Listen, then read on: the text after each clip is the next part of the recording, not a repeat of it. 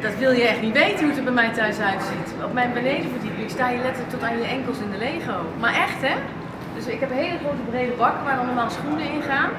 En die, ja, daar wordt dan in gegraafd. S'nachts soms nog tot s'nachts 3 uur. En dan lakens en dan worden die bakken omgekeerd. En dan hebben ze één laken en dan kan het ook snel weer terug in die bak. Want het moet dan voor mij altijd wel worden omgegraafd.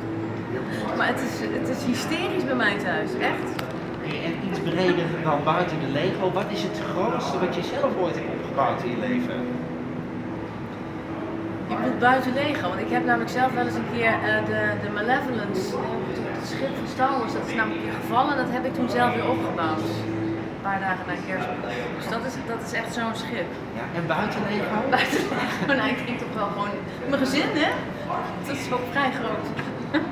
En de kerstdagen komen eraan, er mogen helaas met 3 mensen mag je uitnodigen. Wie nodigt jou uit deze kerst? Mijn tante Marianne en ja, mijn 2 jongens, mijn beste vriendin. En dan heb ik nog iemand, misschien dan een lieve buurvrouw die alleen is of zo, ik weet het nog niet. Een beetje saai hè, maar ja, we zitten allemaal in hetzelfde schuitje.